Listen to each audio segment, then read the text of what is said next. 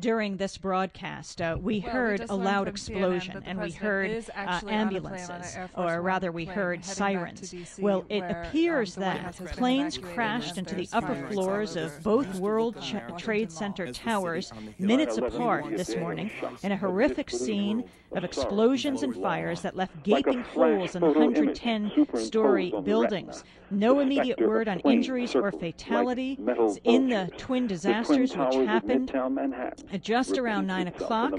New York Times and President Bush has called the World Trade Center crashes an apparent terrorist attack. The FBI is investigating reports that two plane crashes at the World Trade Center are the result of foul play. It was actually a plane who hit the Pentagon as well as the World Trade Center towers, terrorist attack, and that they're investigating into connections with Osama bin Laden.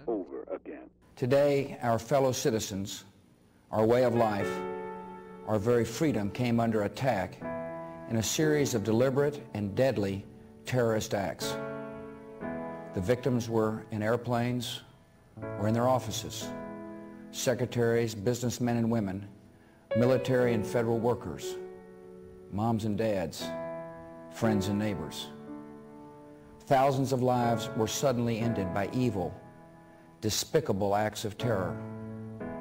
These acts of mass murder were intended to frighten our nation into chaos and retreat. But they have failed. Our country is strong. America was targeted for attack because we're the brightest beacon for freedom and opportunity in the world. And no one will keep that light from shining. The search is underway for those who are behind these evil acts. I've directed the full resources of our intelligence and law enforcement communities to find those responsible and to bring them to justice. Our military is powerful and it's prepared. We will make no distinction between the terrorists who committed these acts and those who harbor them. And we stand together to win the war against terrorism. None of us will ever forget this day. Yet we go forward to defend freedom and all that is good and just in our world. Thank you, good night, and God bless America. 9/11, I remember exactly where I was and what I was doing. When it happened, I was in my high school. I was a sophomore. I was in my first period English class with Miss Joanne Garvey. 9/11, I was in the 8th grade. When 9/11 happened, I was just laying on my couch in the living room. I was a senior in high school, and when it happened, I was actually in American history. I was sitting in the back row of the second aisle. When it actually happened, principal came over the announcement system saying that one of the Trade Center towers had been hit. So every TV was actually tuned to the news. And our teacher brought in a TV, and he put it on there. And everybody was kind of like, what the hell is going on? And I knew that you don't just fly planes into buildings. By the time I got to my second class, which was biology, we actually saw the second plane hit the Trade Center, the second tower, on live television. Within maybe 30 minutes or so, we found out that all of downtown Chicago was being evacuated, which was a really big concern for me. At the time, my grandmother was working downtown in the Hancock building, and the first thing that came to my mind was, is Chicago going to be next? Is my family safe? A lot of the students were actually allowed to go home for that day. They brought in social workers and counselors for anyone that was affected. We had a few people that actually lost family members that were in New York on 9/11. But that day actually was the day that I decided that I was going to join the military.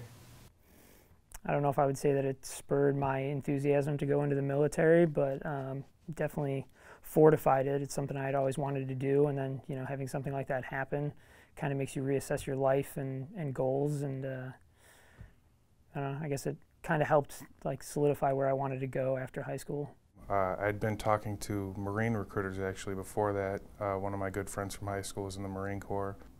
Kind of got jerked around by that guy, and I was basically deciding what to do next. It was either for me between the Air Force and the Marine Corps, and I just hadn't gotten around to talking to the Air Force guys. So essentially, like when 9/11 happened, I went straight to the Air Force recruiter.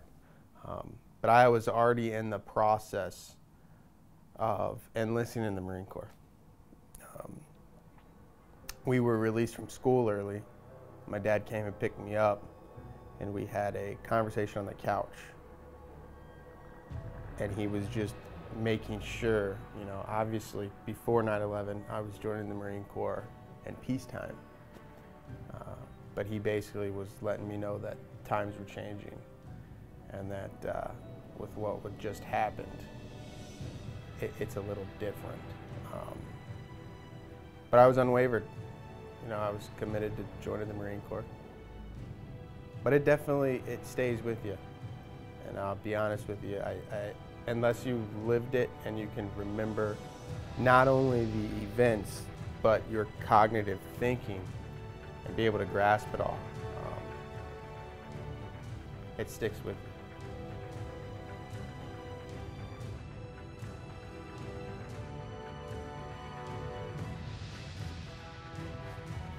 Right away. I realized basic training was different than civilian life right away. The moment you walk in, you realize it's going to be different than civilian life.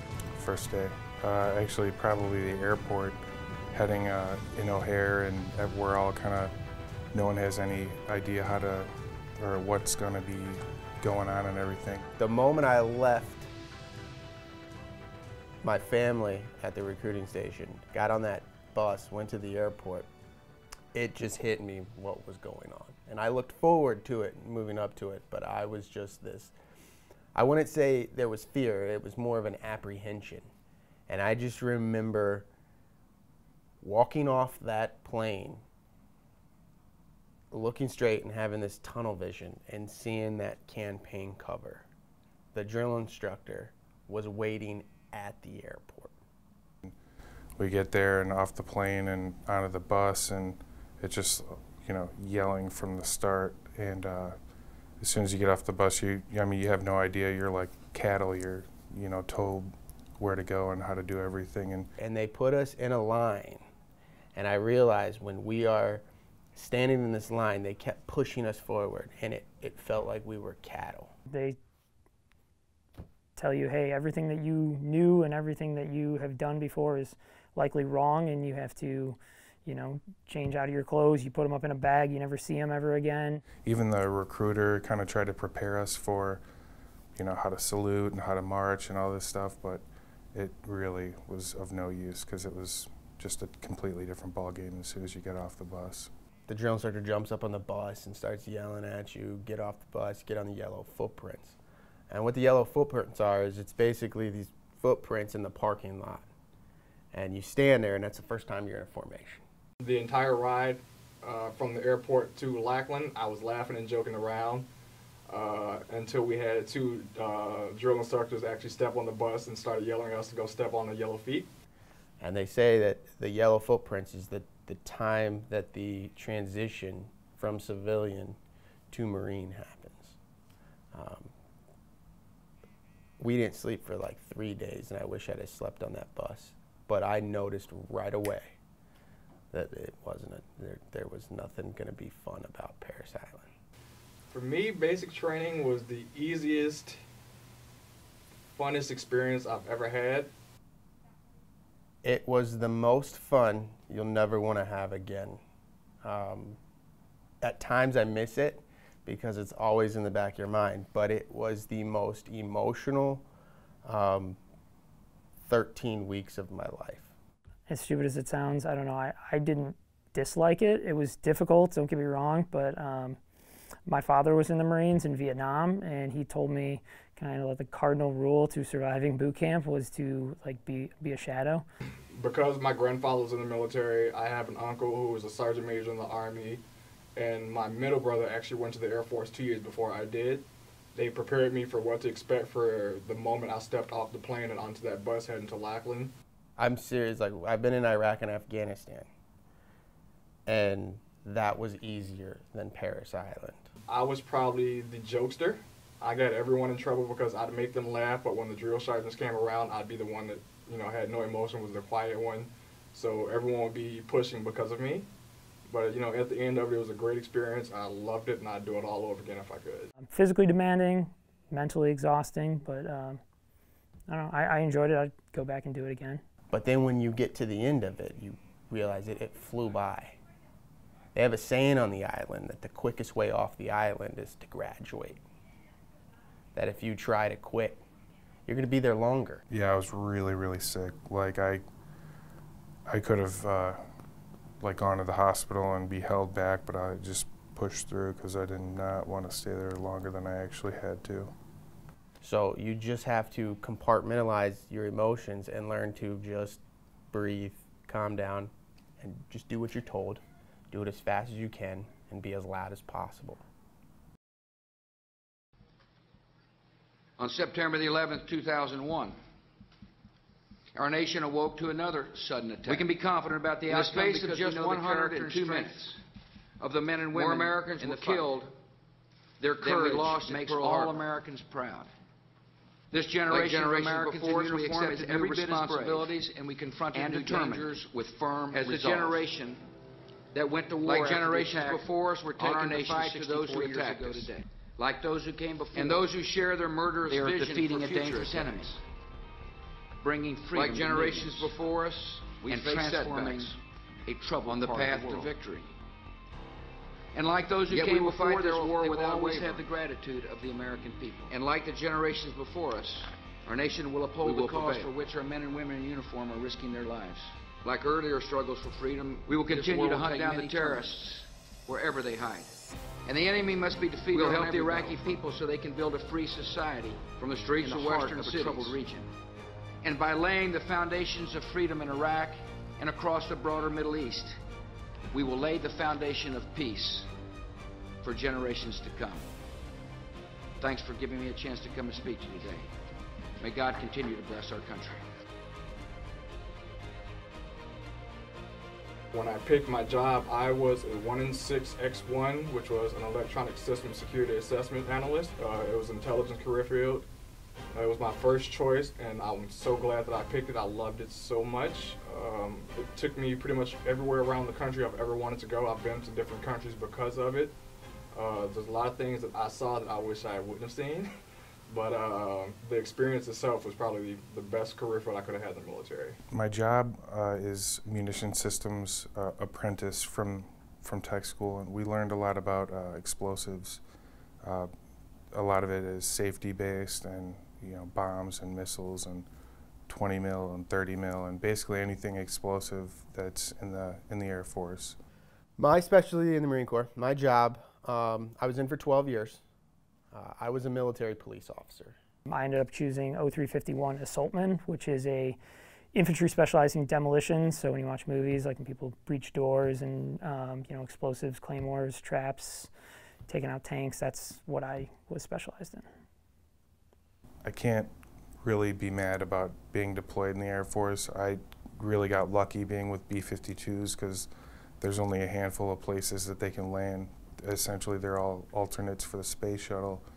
So I was on a tropical island during Operation Enduring Freedom, and then extended when Iraqi Freedom started. And so I really was in no immediate danger from like the enemy or anything like that. But my work definitely made it there. So that was despite not being in any immediate danger outside of the explosives I worked with.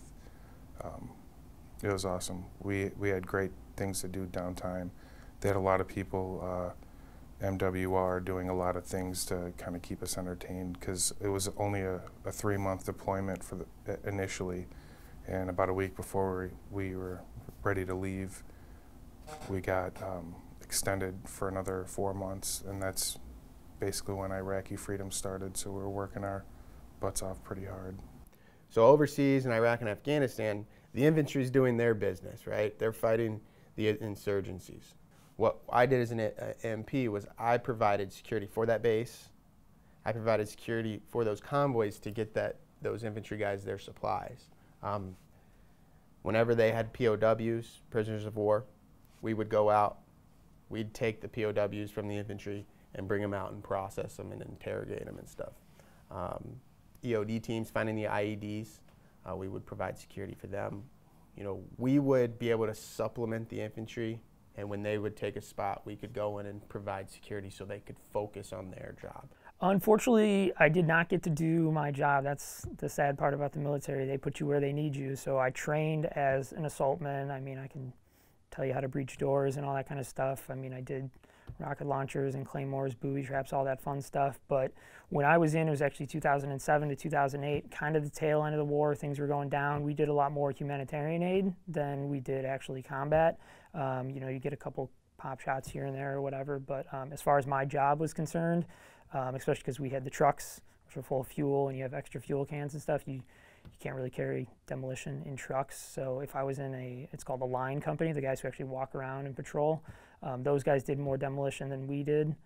My lifelong aspiration was to work with guys that don't exist. You know, everyone hears about the elite forces in the military. Very few people know what they look like, what their training consists of, what missions they actually do. And being an Air Force guy, number one, I was one of two in the entire command. I think we had maybe 24 on the entire base of 3,000 Marines and Army personnel. And to be picked up by JSOTF was, you know, it was my lifelong dream. Wanted to go into the Marine Corps since I was, you know, since 9/11 happened, but ended up having to go to the Air Force, deploying with the Marines and then getting picked up by a Special Operations Task Force. I couldn't tell my family that happened until well after I was home. But getting picked up was probably the best and the worst thing to happen to me, because some of the experiences that happened down the line, a lot of people say those that have seen war never stop seeing it, and it's something I still continue to struggle with today. I don't regret my decision to actually work with them, but at the same time, there are things that I know I'll never forget. My time at Kunsan was it was interesting. It was really hard work. As far as the Air Force goes, it's probably one of the harder duty stations you can go to outside of being deployed for war, because we constantly practice war, essentially, because North Korea is, you know, kind of a constant question mark. So it was really hard, but you go really, really close with the people you work with, and I met some of the best friends of my life there. It's really hard, but you actually become probably more proficient at your job than, you know, any other chance you'll ever have. Iraq is different than Afghanistan. Afghanistan is the Wild West. It depends on what you did. It depends on where you were at. You know, Afghanistan is in its own beast. You know, you have Helmand Province, which is desert, and then you have up north, which is like close to the Himalayas, up in the mountains. I mean, it snows there. You know, most people think of Iraq and Afghanistan as this desolate desert, you know. It's just crazy. It opens up your mind. Well, one of the things is that, like, hospitals and schools are supposed to be off limits. Like, you can't attack them. They're considered, you know, like, protected unless they're used for military purposes, in which case then they become, you know, viable targets. Well, we're building like bombs like nonstop. We're working 24 hours a day. You know, I'm working 16-hour days, and we get the frag comes down. That's kind of like the order for bombs. It's what they want to load on the planes for a particular flight. And there's inert bombs on there, which are bombs with no explosives. They're basically filled with concrete, but they still have the capability to be super accurate, like within 3 feet. So we build them and we're like, what the heck, why do we need bombs with no explosive? That kind of defeats the purpose. We later find out that there's like an area that's next to a hospital, like a road next to a hospital or a school, or between a school and a hospital, something like that, where Saddam Hussein had a bunch of tanks parked. And so we were able to take out those tanks without any collateral damage to the people that are protected by the Geneva Conventions. There's no motivation there. There's nothing that these people, there's no reason for them to do good. There's no influence. So, and the crazy thing about Iraq and Afghanistan is we're not fighting an army that's facilitated by a government. We're fighting an insurgency. To put it in perspective, if what was going over there was going over here, the three of us right now, two of us might be good guys and one of us might be a bad guy. and you wouldn't be able to tell which one was which. And when we went into villages, we would be talking to you two, and you guys would welcome us with open arms and want stuff from us, want water, want food, and we would give it to you. All the while, one of you was the Taliban. And I couldn't tell. And then when we drove out of there, we'd get hit. They don't really do what we do. They don't have, you know, a set like uniform, so you're not like running across a battlefield and you just see somebody in a different uniform, like, hey, that's the guy I'm supposed to go for.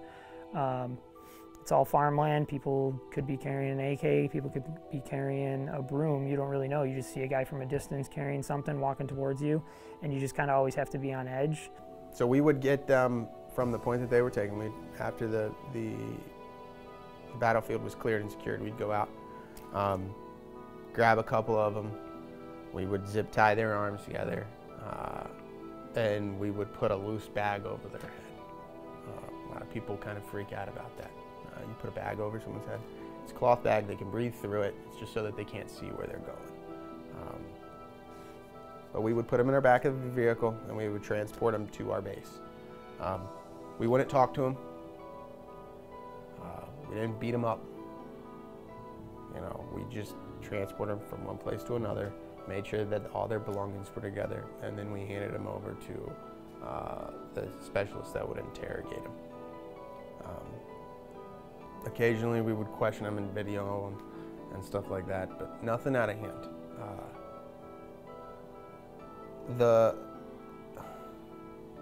It's different to explain the culture and the personality. When a bunch of Marines come and find out that you were a bad guy,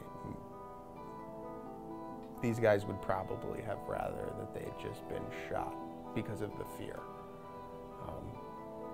Dealt with a lot of scared prisoners who shit themselves. And I don't know if they shit themselves to make us uncomfortable or just because they were scared shitless, but these guys would whimper, and we didn't even do anything to them. They would just be sitting there crying. But we would get them to the compounds. And the sad thing is these guys were bomb makers, and they gave up. They'd get into firefights and they'd give up. And we would pick them up, have all the evidence in the world that these guys were bad guys. And they would get to the interrogation, and then the interrogators and stuff would find out that these guys were just peons, that they weren't the high-level targets. So they would release them. So we either kill them or we capture them and release them to kill them another day. I don't know why that is. It kind of pisses you off. A lot of what we did, like I said, rural areas, it's dry, and water is hard to come by, so people like the sheikhs, the local mayors of different like areas of the community, you'd have to work with to try to get, oh, this guy's got more water than this guy does, or we would dig like irrigation canals and stuff like that to make sure that either kids by the schools had kind of like canals that they can swim in and play in, even though they were meant for irrigation reasons and farming. But the way it is in Iraq, they don't have a lot, so something like that to a kid is like, oh, hey, I can go play in this canal and it's not super dirty and super gross.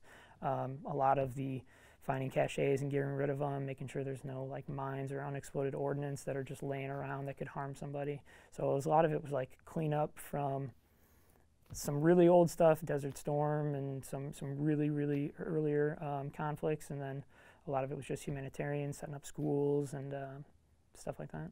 So this is what I think they called A-Day. It was the first day of the Iraqi Freedom War. And during my 3-month deployment, my great-uncle, my grandmother's brother, died. And he was in the Army during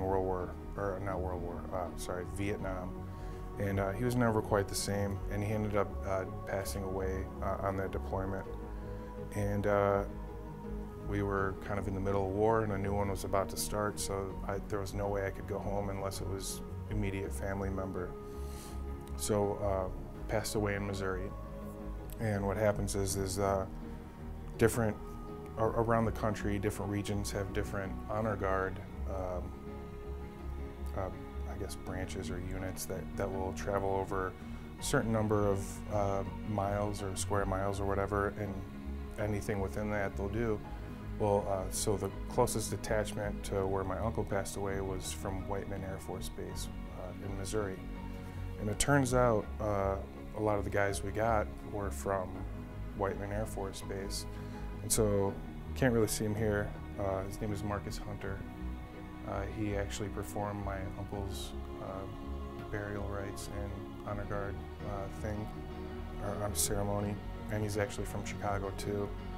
And so I was like, somehow it came up, and he was saying he was in honor guard, and where he's from, and I was like, oh, you know, you may have done my uncle's. And he's like, you know, I told him his name and all that, and he's like, yeah, I'm pretty sure I did that one. And I was like, well, my mom said she gave all you guys a hug, and she's like, oh, I remember her, like, because my mom she is definitely a hugger, and everyone was, you know, thanking her or thanking them and all that good stuff. But it was really cool. We still talk every now and then on Facebook, because he's also out. I think he lives in northwestern Indiana now, but he's a really good dude. You will feel no bond when you shake a 90-year-old man's hand who's wearing his little blue hat that says Guadalcanal or something like that. You'll feel no stronger bond when you shake his hand and you realize that this guy's 90 years old and here I am 30. But he's my brother. And it's just a link. The only bond I can compare it to, I mean, is fatherhood. But it's just amazing. I don't know anywhere where you would find, you know, that big of a generation gap to embrace each other. The camaraderie, I guess, of being with the same people, you know, day in and day out is what you remember. I actually, terrible cook going into the military. You wouldn't think in the military you learn how to cook, but I had a buddy from Texas who taught me how to like grill, and just, it sounds stupid, but we didn't have a grill. We didn't have a lot of stuff, so our grill was actually an old, like probably about yay big around wash tub made out of metal. We just fill it up with wood, and we cut a chicken wire fence up and put it on top of there, so that way we could, instead of having like these crummy meat patties that we would throw in the microwave and eat, we could actually like grill and kind of make it feel like it's home. Just being there, just being with the people that I know, the people that I met, the biggest thing I can take away from the Marine Corps is the brothers I made, the relationships I made. I can pick up the phone right now and give someone a call that I haven't talked to in 10 years. And we could sit and shoot the shit like we just talked to each other yesterday. It's crazy. If I could go back to Iraq in 2004 and live in the same shitty tent that I did for 6 months, with shitty AC, with shitty food, and be with those same 13, 14 guys, I would take it any day, just to be there. You immediately miss it. And I don't, and sometimes you hate the Marine Corps and you kind of are like, man, I gotta do this stuff, and you're like, I just can't wait to get out. And then when you get out, you're like, man, I just wish I was back in there. Grim statistics, as more soldiers are killing themselves than are dying in battle. I can still see her. Soldiers are part of a it never growing goes number away. of GIs He who had are not already getting been treatment deployed for to Iraq symptoms and of Afghanistan, PTSD, and he was post-traumatic suffering stress symptoms of disorder, severe or war post-traumatic trauma. stress disorder. The military seems to had a really help them, lasting but impact according to on our him. It was guest, very, Jeff very Hanks, troubling. they He may said he not still even has understand the nightmares scale about of it. the problem And or while how in it's affecting Afghanistan, even he also those saw who really feel a horrible sense of things. He saw patriotism and comrades duty. from his unit die right in front of him. So in my conversations, I've just really found that he's been through a whole lot. It was hard to come to terms with that, you know, something I was involved in was something so traumatic. And I didn't talk about it for over a year. And it got to the point where it was just too much to handle. But leaving Iraq, I knew when I got on that plane back to Kuwait and then back to the States that my life was going to be changed forever. My worst memory from the time in service.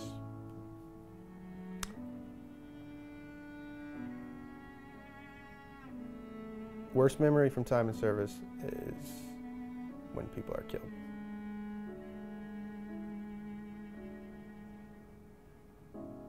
That's it. And what I found was I was using alcohol to try to get away from the nightmares that I, started to surface, but it only made it worse. So I decided to not go to sleep. So I would stay up for several days at a time, and my unit started to notice that while I'm flying some of these missions, I would lose track of what I was doing. I'd lose focus. I'd miss call-outs. They didn't know to the extent of what was happening in my personal life. They had no idea that I was even in Iraq or what I did, so I couldn't talk to anyone there. What I thought would be easy to get through just by drinking turned into a bigger problem, both at work and with my personal life. And in April, things just blew up. Me and my wife ended up having to be separated. The military stepped in.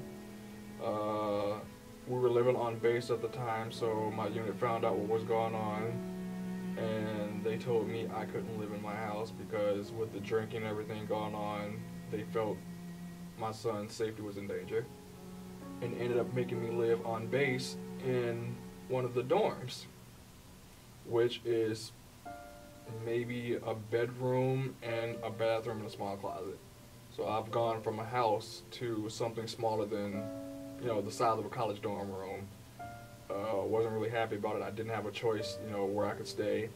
So I actually found myself ghosting, which is you make it look like you're living in the room. I was actually staying with one of my motorcycle friends. I stayed at his house the entire time. And the way that my unit in Nevada started handling things only made the situation worse for me. After everything had started building up, in late June, I actually suffered my first blackout.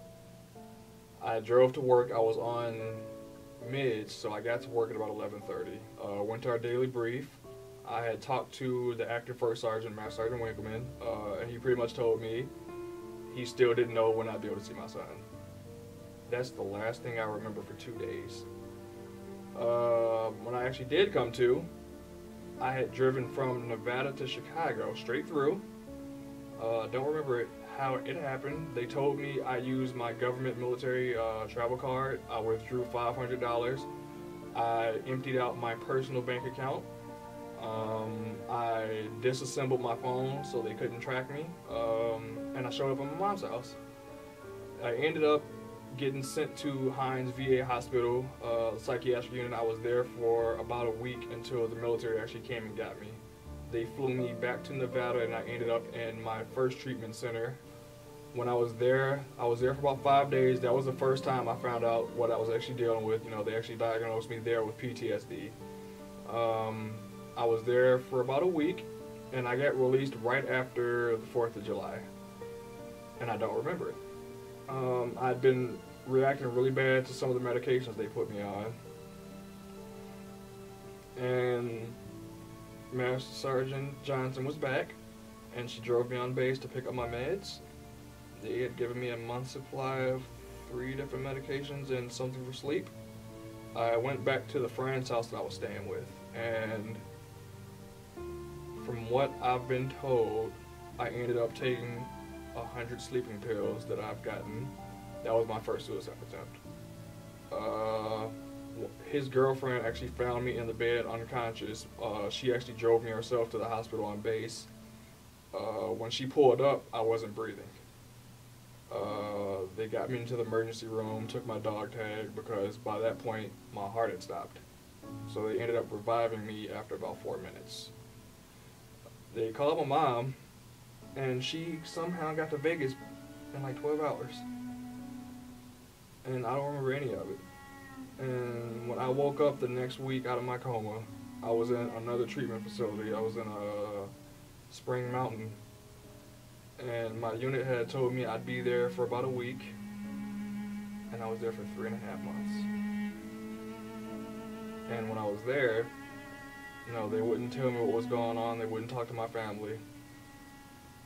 And my mom, actually, she's been chief of staff in Aurora at the Alderman's office for several years now, so she has connections with, state officials, governors, mayors, House reps, senators.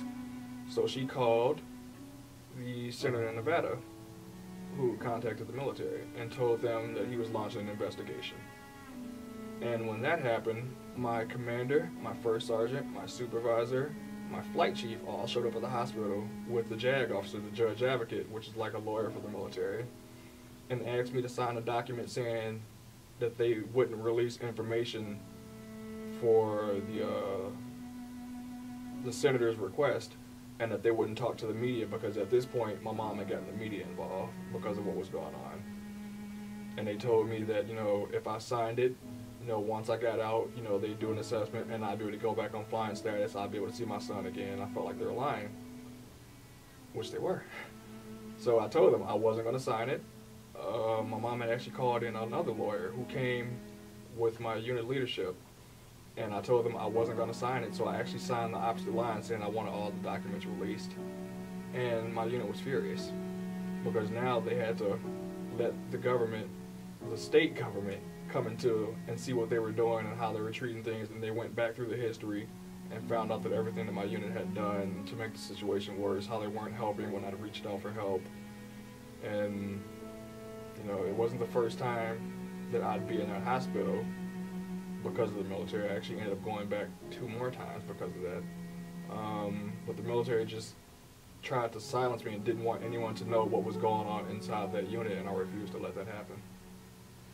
Probably when I decided to get out of the military, that was pretty much my worst moment.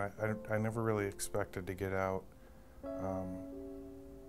We were, in my job, held at such a high standard where if we make mistakes, we could die because it's explosives, or our friends could die, or, you know, the bomb doesn't go off and kill the people who it's supposed to, and then our boys die downrange. So we basically can't make any mistakes. And what ended up happening was, when I got my orders to Korea, I was told that I couldn't get a follow-on assignment, which usually you get before, and that's kind of the reason you choose to go to Korea.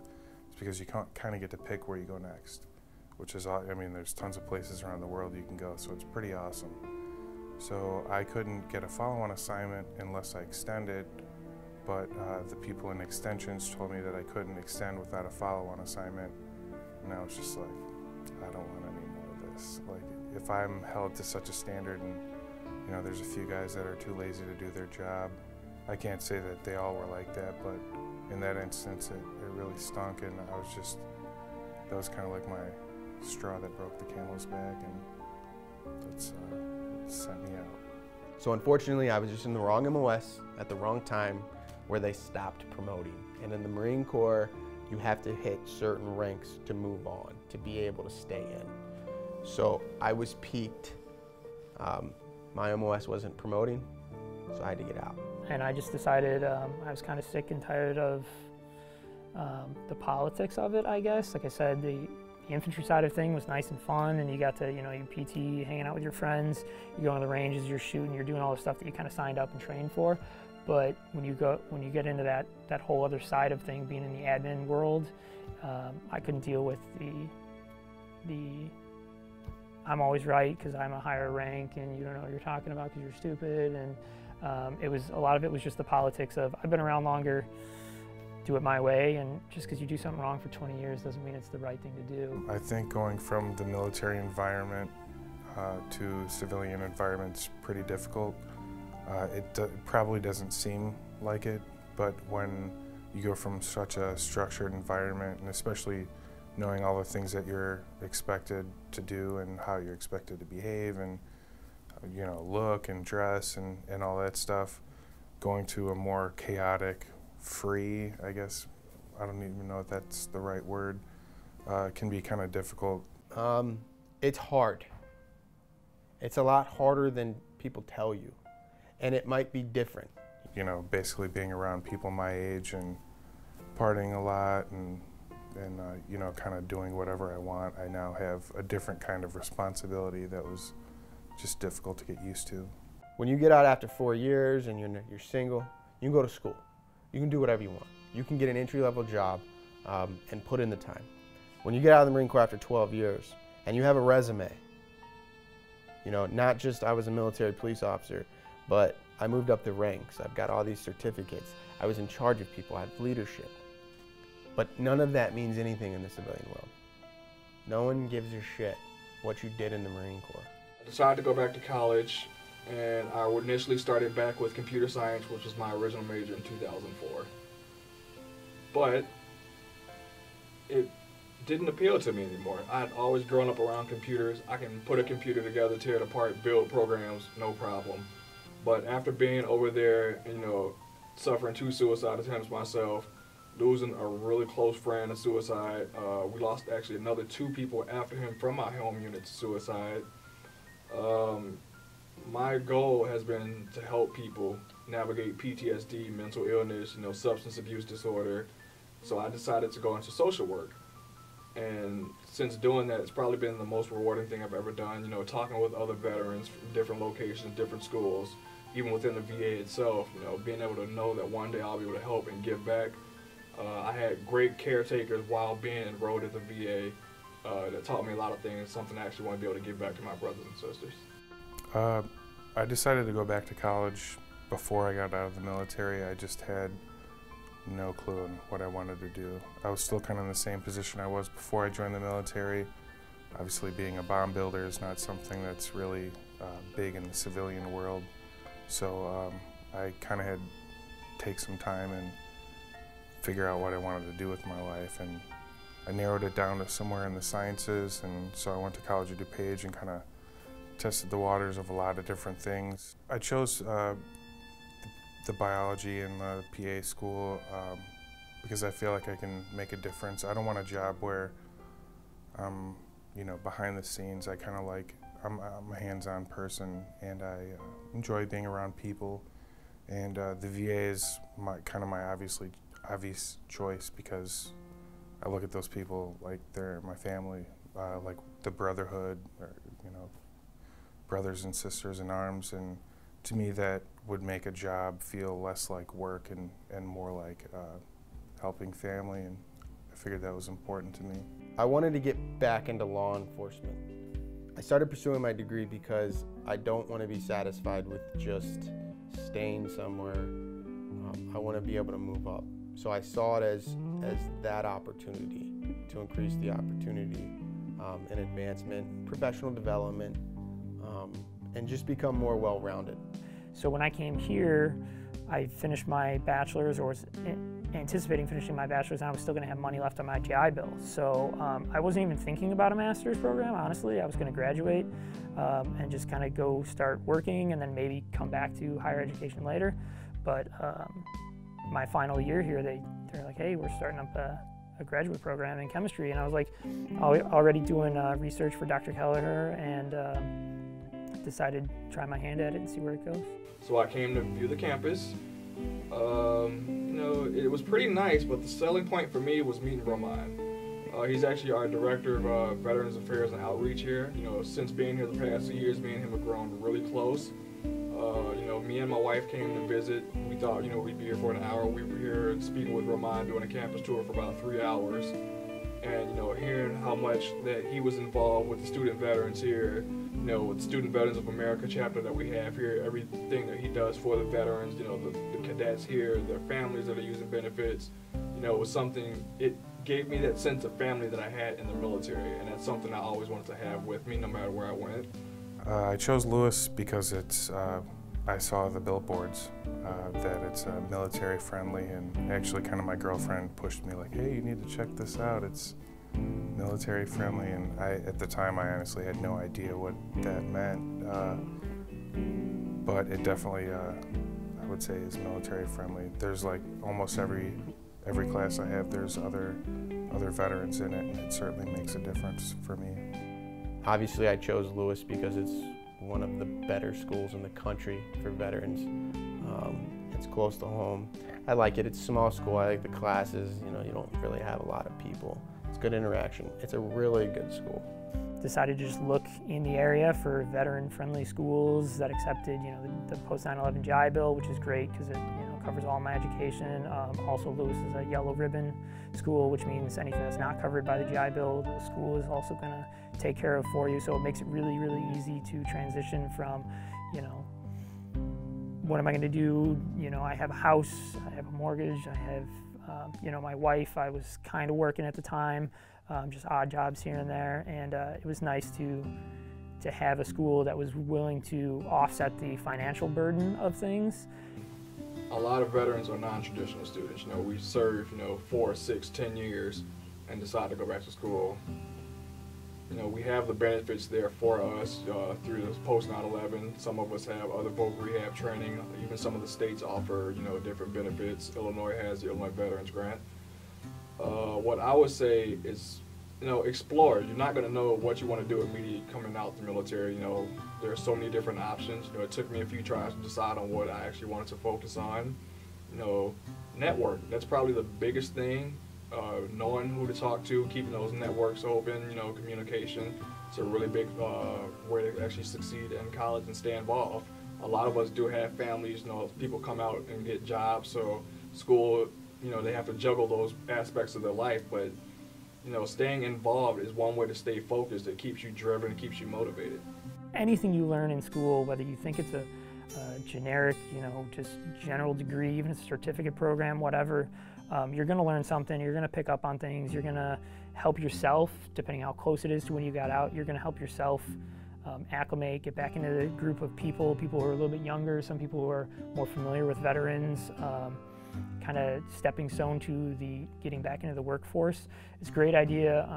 The money, the fact that they're willing to pay for it, they pay you a monthly stipend, so you can, you know, live on your own and kind of be more independent than just, oh, I'm out of the military, I want to go to school, I gotta live with my parents. Well, anybody knows living with their parents might not be the easiest thing in the world, especially when you come from living on your own in the military or living with a group of people like you would in like a dormitory or whatever at school, and all of a sudden you're stuck with like just your parents. It's different. So I would say going out on school, going back to school, branching out, taking what you learn from the military and try to pass it on to other people. You know, some hard work and some ethics goes a long way. Nowadays, I think it does. So. Transition from the military to Lewis or to civilian life is made easier just because there's a great support staff here. I get calls all the time asking how I'm doing, and there's definitely things that you can be involved in as far as military related or just being involved with other veterans, and I think that's like a big deal for a lot of people that have, you know, served in the military, is having other people that know what you've been through and have gone through the same things as you, and it's that in itself is awesome. I don't know, the way that this school approaches veterans and is willing to work for us, whether I have questions, you know, I go to Mr. Perry, I believe he's still here. You know, if I have a question about, oh man, I get a letter in the mail from the GI Bill saying they're not going to cover something or I owe them money, I go straight down there and I talk to him and he's available all the time. If a veteran is considering Lewis as a potential college, you don't need to think about it, just do it. Lewis is a great college, especially if you want to get into aviation, law enforcement, nursing. I had the privilege of having some friends that have gone to Lewis, so they kind of put it in my head a little bit. But coming here, dealing with the Veterans Office, for veterans, this school does everything they can so that you can just focus on the schoolwork. When I came in here and applied, I thought it was going to be this long, drawn-out process. And seriously, within 24 hours, it was done. And I was just, you know, used to the military and how slow it works. Coming here, I was dumbfounded because I was like, is there anything I needed to do? And it was just like, no. I would tell people that are looking to go to school after the military to check out Lewis, for sure. It's probably the best decision I've made since I've gotten out. And I have no bad things to say about Lewis. It's been a great experience for me so far.